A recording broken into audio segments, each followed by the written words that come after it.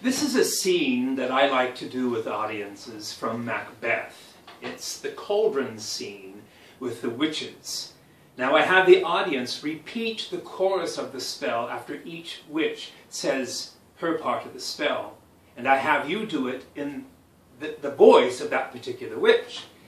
So there's 4 witches, and so we're going to practice using the voices of the witches.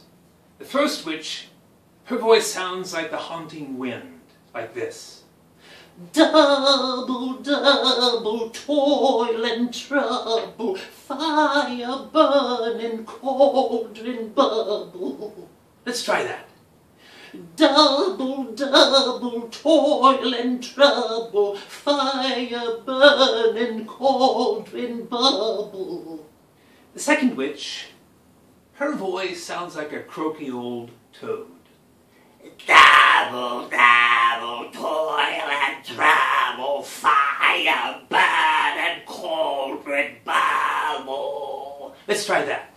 Double, double toil and trouble, fire burning, cauldron bubble. The third witch is the most enthusiastic. In fact, she would yell and scream her portions of the spell so often that she lost her voice and now she's mute.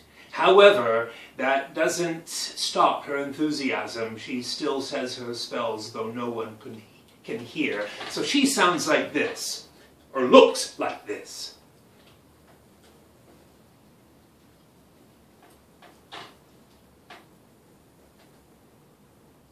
Let's try that.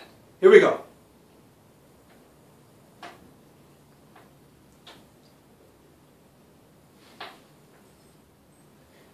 The fourth witch, Hecate. Well, I've dedicated her voice from one of my favorite singers. You may recognize the voice. She sounds like this. Double, double toil and trouble, fire burning, cauldron bubble. Let's try that. Here we go.